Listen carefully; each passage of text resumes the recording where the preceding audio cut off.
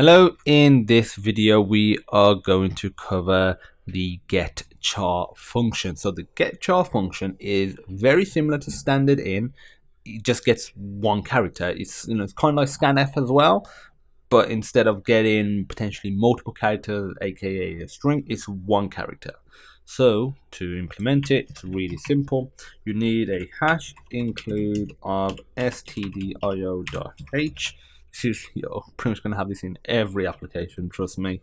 And then in here, we're just going to say, we're going to create a char variable. I'll call it, input char, for example, semicolon.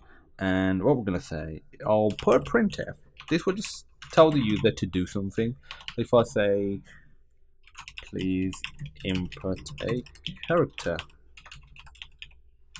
only one, please.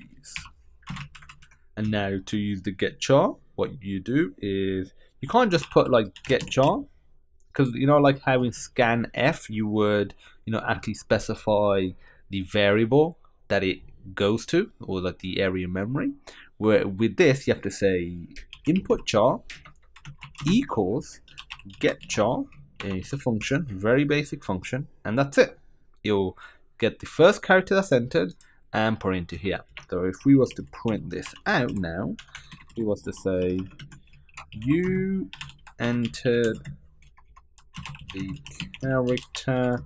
Now if I put %c, put \n to format it with a new line character, comma, input char.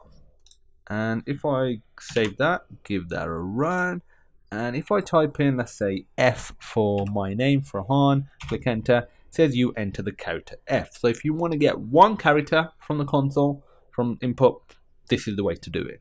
If I run it, you might be thinking, what happens if I put more than one? So if I put F, say if I put my whole name for Han, click enter, it still only gets the one. So that's something to bear in mind.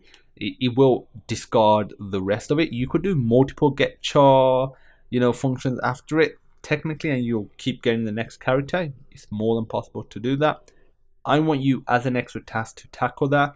But apart from that, getchar is really simple. If you do have any questions, feel free to join the Discord group. Almost 4,000 members now. Usually 200-300 members online at any given time. There's a bunch of programming channels, and there's a bunch of specialists. You can see that usually, I guess, depending on if you're on mobile or desktop. But if you're on desktop, you can see on the right hand side, and feel free to tag one of us and we'll try our best to help you.